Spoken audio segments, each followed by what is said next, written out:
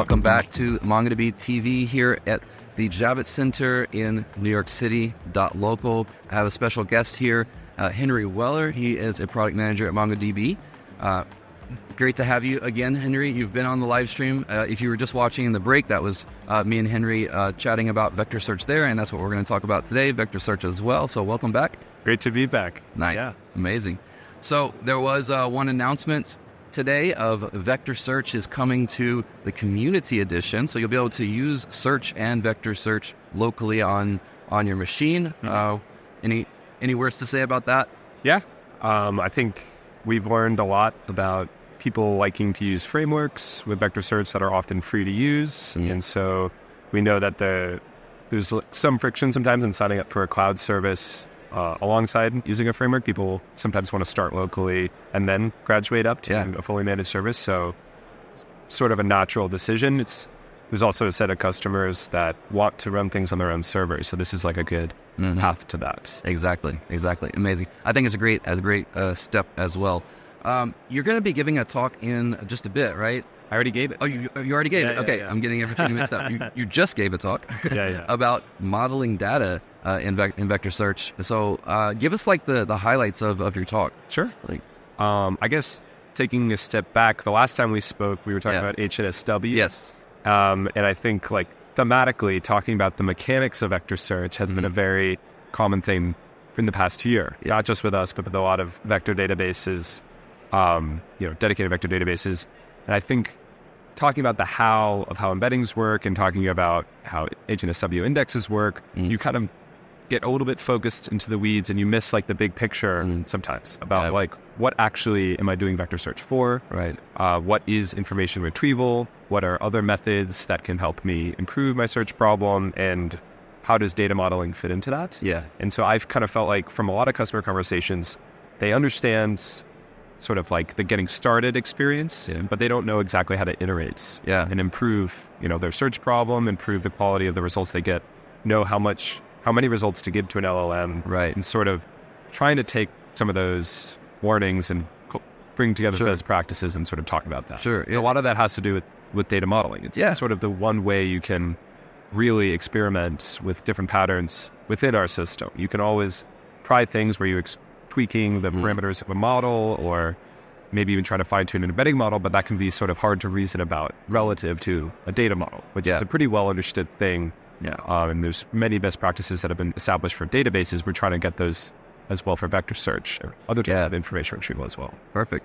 So when we talk about unstructured data, how do you model unstructured data? Right. Great question. That is the question. So I guess the first thing to say is with a lot of unstructured data, you do need to find ways of pulling out the implicit structure. Yeah. So we generally lean on a lot of our partners who are upstream because we don't build a ton of data connectors as a company. We focus mostly on indexing data, who are capable of pulling out things like extracted keywords, relationships between hierarchical documents, even things like if you're building like a markdown file, there's different headers that indicate where different content should live. These sorts of things are inherent structure where you don't have to just lean on, some arbitrary number of tokens and overlap between subsequent chunks, but actually leveraging structure that exists. That's like kind of step one. And then step two is figuring out, based on your data, what types of information retrieval patterns are good ideas. Yeah. Content-based methods like vector search or keyword search. And then like user-based methods, like feedback-based methods, where you can upvote and downvote different types of documents that are yielded back. Right. Sort of really making the data that you're trying to retrieve within RAG at the front and center of those kinds of applications. And not necessarily marginalizing the chat model, but limiting the scope of what it does and making sure that it cites its sources so that its basically responses are much easier to reason about, which we found with a lot of enterprises tends to be like a top priority. You see like people talk about, all these kind of far out ideas of ways of using AI, and that's sort of like the way into adopting it. But in terms of actually building POCs and deploying them at different points in the organization, it tends to be more practical considerations, and data modeling is part of that. Yeah. So the data might be unstructured, but there is some inherent structure there, and that's where what are like the first step of figuring out how to model the data? Like, what is the first thing that you would look at, and then build upon that to start putting the data together? Do you have like maybe a use case, an example that we can like have the listeners like envision in their mind, right? The use case I gave in my talk was it was a software engineering textbook, or I guess it's not necessarily a textbook, or it's more of like a popular book called The Philosophy of Software Design. Okay. So if you were to build some kind of best practices like chatbot for software, this might be the kind of data you would want to consider. Sure. And you would want, if you were to get a tip on, what best practices were, to have a citation and a reference. Yeah. So you as the user who is being told about this, or maybe you're writing code that doesn't adhere to some of these best practices, you would want to be able to map to these things. Mm. And then you would want to know what level makes the most sense to map to. Gotcha. And so it's a bit of a balance of the right level of context to provide to an LLM, and then the right level of context to embed, make searchable, or use a keyword search system to make searchable. So I gave the example of you have a collection with different sized chunks where you might have a whole page of content that doesn't get embedded but is indexed with a full search index. Okay. And then paragraphs from that page which are embedded. Okay. And you can make these jointly considered within the aggregation stage. We have examples in our docs about exactly the code to write to make this work, but that is just one example of knowing that embedding models that you're using might be more capable at representing some level of context in keyword search at another level, and then what is provided to the LLM to synthesize a response is its own thing. So data modeling is also just separating responsibilities in a lot of ways. So you could model your data basically, like you may end up using multiple different models, right? And model your data in a way that you might have different stages along the way where you're going to a different model for certain tasks, right? And then coming back. Am I on track, or is that not really? It's funny because model is a very open term now in this case. When I say multiple different things, maybe you vary during your prototyping stage, the type of embedding model you use, but you probably wouldn't want to vary like what level of data you are if you're varying that. You might hold the embedding model constant and then vary the chunk sizes, or vary the level at which you're embedding it. Gotcha. But generally with chunking, there's like the method I mentioned where you're considering the headers of the files and the implicit structure, and then there's another approach which is more around overlap, and like this level of context is capable to be understood, like this number of tokens. And I think generally people have seen a lot of success with the first thing, but the second thing is probably for some use cases, if you can't extract hierarchy, probably the only option that you have. Yeah. Okay. And also, to be clear, like a lot of this stuff that we're talking about, a lot of the folks that have like paved the way for figuring out these better methods are like the orchestration frameworks, like LangChain and Llama, who are both speaking today as well. So really what I'm thinking about is finding ways of taking a lot of those learnings and trying to model it within the same collection.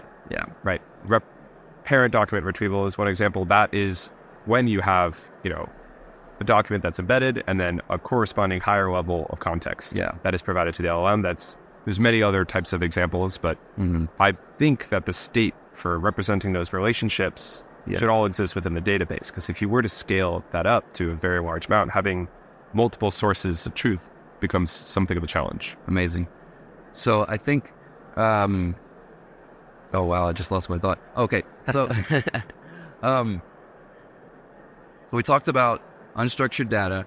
So AI has been basically, it's been advancing so quickly. And I think we're at the stage now where everyone is really trying to optimize as much as possible.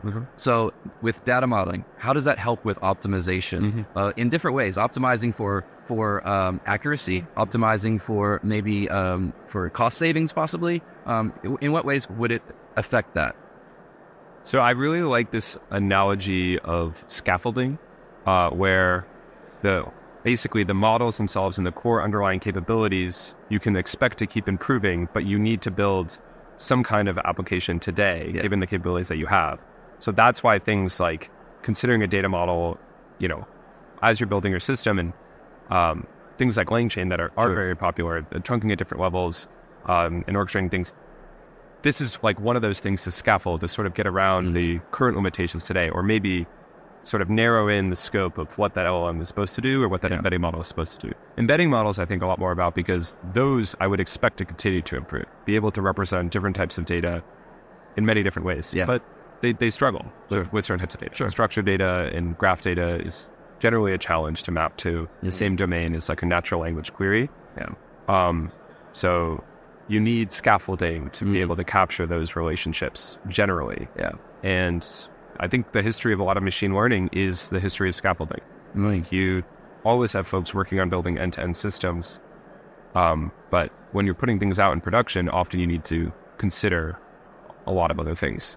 It's usually not as simple as just feeding something everything and hoping it works. Yeah. It's also a way to generally not have control of the type of application you're building and sort of like deferring it to some other company. Yeah. I think has its own set of risks. Sure. Yeah. Depends on the use case, I guess. Pros and cons. Amazing. Well, so we did not live stream his talk, but we did record it. So it will be posted to YouTube soon. So watch out for that. And just excited about vector search and everything else. If you haven't tried vector search yet, go give it a try today in MongoDB Atlas. And Henry, again, thank you for being on. And we will be back after a quick break with our next guest.